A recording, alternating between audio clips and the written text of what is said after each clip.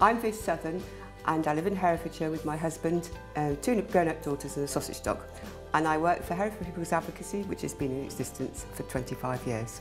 The organisation helps vulnerable people who may have mental health problems or learning disabilities to speak up for themselves.